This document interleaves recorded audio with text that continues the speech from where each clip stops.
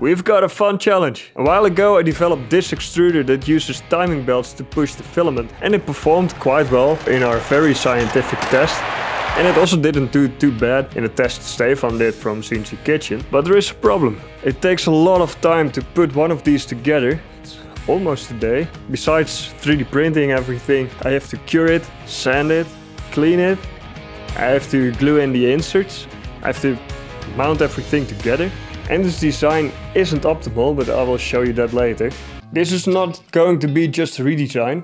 We are going to build one out of plywood. Why, you might ask? Not because Xtool sent their Xtool P2 55W CO2 laser cutter. Laser cutting is a lot faster, can still be 3D printed, but we can use different materials like plywood, but also acrylic, transparent acrylic, or maybe even PCB material. And if we can use PCB material, we can maybe incorporate some electronics on there, like a filament runout sensor or CAN communication, so the extruder itself can control the stepper motor and the heater. And if the mist, we are getting ahead of ourselves. Imagine this, a sheet of plywood about this size, and all the parts are in there. You can just pop them out, put these parts together, and you have your extruder. A bit like one of these kits. If that's possible, you can basically ship an extruder in an envelope. That's pretty cool, right? Laser cutting has some interesting challenges. First of all, every part is two-dimensional. Yeah, that's it. That's the challenge. When you set yourself some design restrictions, chances are that you will find some interesting insights or interesting results. I already designed the extruder for sheet material, but then I realized that I can just buy one of these kits from Amazon to get some inspiration and to see which design principles they used. So I think it's interesting to first put one of these together.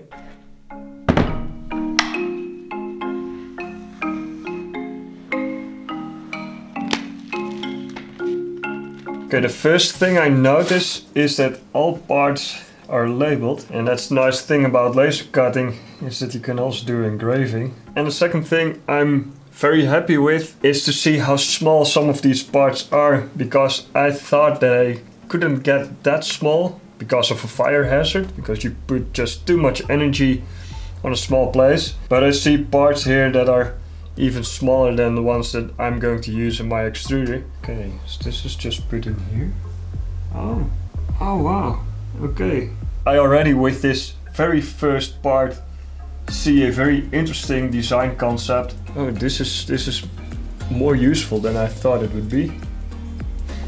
Square tabs are pushed into slotted holes, so they stay in place. Wood is quite forgiving when it comes to this. All parts are held in place using these thin tabs, well, non-cut sections basically, and can be pushed out. I did some measurements and made notes of everything.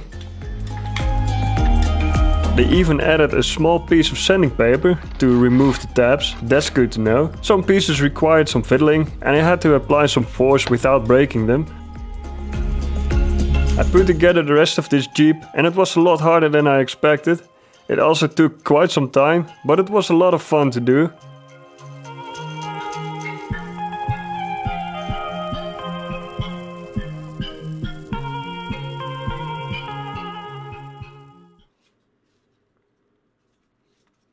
I made a lot of notes, and it was a learning experience.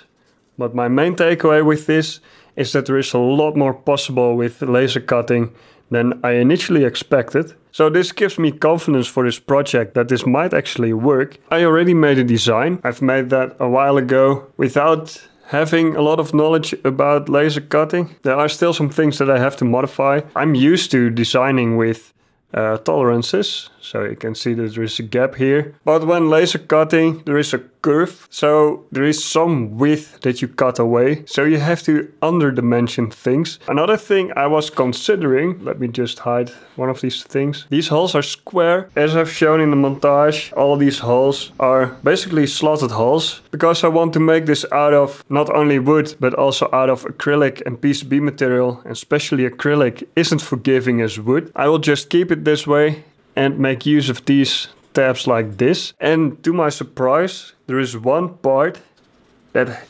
has these exact tabs. One of the things I am still not happy with this design is that these two blue parts still have to be 3D printed. Ideally, all parts are or laser cut or just standard parts off the shelf. After seeing this, I think it should be possible to, well, here at the bottom, this is the adapter mount for mounting a hot end. But I think it should also be possible to build this out of sheet material. And I've also ordered square nuts from Amazon, M3 square nuts. And it looks like it's going to fit in there. So I modified the design with my new insights, and it looks like I managed to modify the hot end mount in such a way that it's all sheet material. This means that besides the laser cut parts, you'll only need bearings, timing belts, some M3 screws, nuts and a motor, if it works.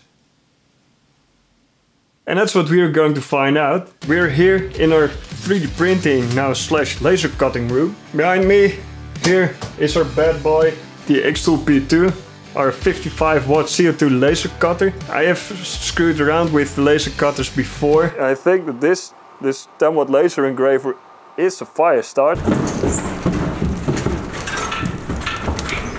This is something else. If you're serious about laser cutting, then this thing can cut through 20 millimeters of acrylic and 18 millimeters of black walnut in a single pass. So I don't think it will have problems with cutting through 2 millimeters thick plywood for our project. Xtool is not a sponsor of this video, but they have sent me their laser cutter for this project, of course to promote it. And well, I can honestly say that I really needed a laser cutter like that for this project to work.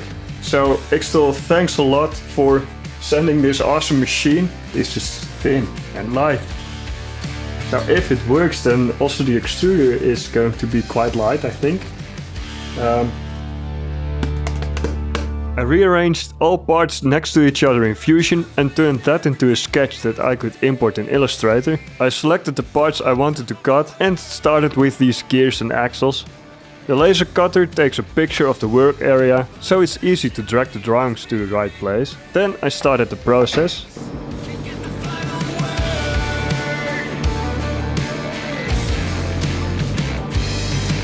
The parts came out great, but the fit was very loose. I did some measurements and had to modify just one parameter. At this second attempt, the fitment was perfect.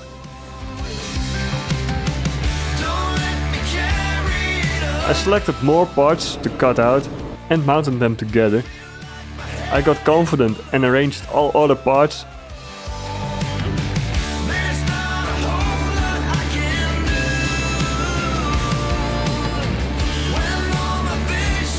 I went on until quite late to finish this very first version. This is the very first version and I'm actually pretty happy with it. Everything fits, all parts they move, and it can also grab onto a piece of filament. And then it comes out of here, out of this square hole. And I managed to make this adapter mount for the hot end out of, well, only sheet material and these two square nuts. And it grabs onto this filament pretty well. If I try to pull on it, then I'm actually back driving this extruder. Well, let me check on this one. That also back drives. Not as good as that one though. Can already feel that this runs a lot smoother. Main reason why this runs smoother, I think, is because of the design flaw this thing has. The main problem with this design is that these axes, they are only supported here on this base part. And also these tensioners, they are only supported also on this base part. That requires a lot of stiffness from this base part, and this already is very stiff. Even with this stiff resin, it tends to bend these axes, and that causes friction losses, and you can feel that this doesn't run smooth. So I've redesigned that on this one in such a way that all axes are supported on the opposite ends. So that makes this thing a lot stiffer, and you can feel that it runs a lot smoother. But this definitely isn't perfect, and you can already see it happening over here. This tends to go up, so each time I have to push it back, but it already damaged this axle here, and it doesn't quite align. Most importantly, the way how this thing is put together, is far from ideal. I had to apply a lot of force on this part here. You can see that I already damaged it here. Well, this belt is tensioned and I had to hold everything in place while pushing this. Also, this is getting pulled apart. So I have to redesign it a bit, but I think that we're onto something here. Especially when we make it out of PCB material. Not that this is per definition better. It enables different possibilities where wood is easy to work with and has an interesting aesthetic, like you can see behind me with the new way of showing the names of our top tier Patreon supporters. And I just introduced the gold member tier on Patreon. Thanks Mitch. PCB material not only enables integrated electronics, it might also enable some cooling solutions with the use of copper layers. So, and I think it's quite interesting that, well, you don't often see the exact same product where only the material itself is different to give it vastly different properties. And the more I think about it, the more enthusiastic I get about this idea. But it's definitely not easy. The past few days during development I got stuck a couple of times. Sometimes taking a step back, not forgetting to eat, and do a Google search. Well, it helps. Turns out square axles is kind of a common thing and it seems to be much stronger. I redesigned it again with different axle designs. I made several iterations because it kept breaking and often went on until quite late. I partnered up with PCBWay to take this idea a step further, but before I'm going to send my design, it needs to work. PCBWay is one of the most experienced PCB manufacturers in China. Their service is ideal for prototyping PCBs, which can be shipped fast. They can manufacture high-end complex PCBs, flex rigid PCBs, and they can assemble them. It goes further. They offer CNC machining, sheet material fabrication, multiple ways of 3D printing and injection molding. Isn't it awesome that you can send your design, select the manufacturing process, select the material you want to use and get a professionally manufactured part back? This is what I want to explore next. First I'm going to show you how I actually put, well, I have a bunch of these and I think I have a first working version, so let's put it together.